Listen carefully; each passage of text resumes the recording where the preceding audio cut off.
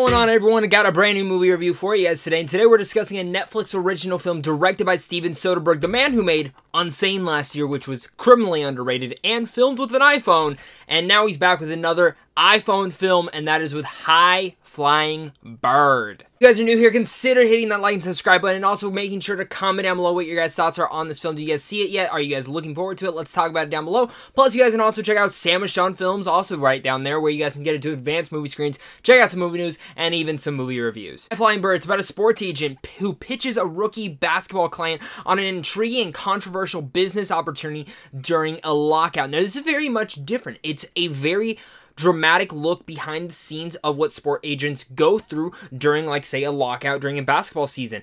And this film was very intriguing. I will even go as far as to say the fact that this film was filmed on an iPhone. See, Unsane, I knew it was filmed with an iPhone. Even if I hadn't seen the film and, like, knew the background history behind it, watching the film, you can tell it's different. This film, if I didn't know going into that was an iPhone, I wouldn't have known that about this one. This one is filmed greatly, and you can really tell that he worked out a lot of the kinks behind the scenes technically with using the same iPhone. He got different lenses for the iPhone. He intrigued it and enhanced it and actually filmed it more like a movie this time. And I acclaim him. I liked Unsane. I love what Steven Soderbergh did with that. I think he's one of the most underrated directors working today.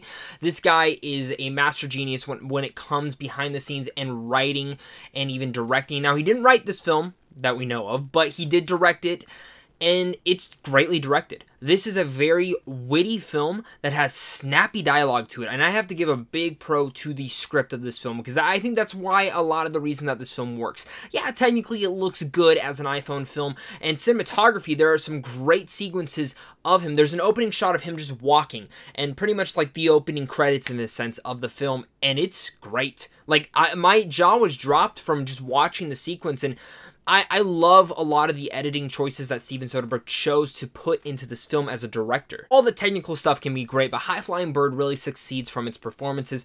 One of the big notable standouts of the whole film is Zazie Beetz. So she is a very big supporting player in this whole film, and she always brings a very different charismatic level to any performance I've ever seen the girl give. She is excellent in here, and she's excellent in every single thing I've ever seen her in again, but she's great. And really that goes to every single star within High Flying Bird. They're each great within the place that they're given. They really transport into the characters that they are portraying, and again, all helps because of that snappy, witty dialogue that the script gives. But what I will say about this is, I'm not the biggest basketball fan. I used to be when I was younger, but I kind of fell out of it lately, and some parts of this film were a little boring to me. I'll be flat out honest with that. There are sequences where I don't think the film is paced as well. Yeah, it's short. It's like an hour and a half, but at times it actually felt longer than that. Technically, it looks great. The performances are great, and overall, it's a good film.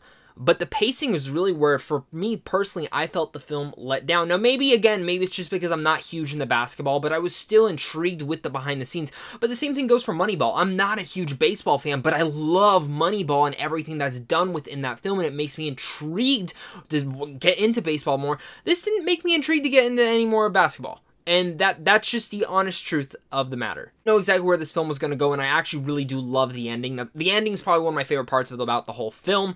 Again, great technical stuff, excellent, and I want to see Steven Soderbergh and other directors actually take on using an iPhone camera. It's so unique, it's so different, and again, that's why I appreciate Steven Soderbergh, because he always takes something different to the game of cinema. So with all that said, I'm going to give High Flying Bird a B.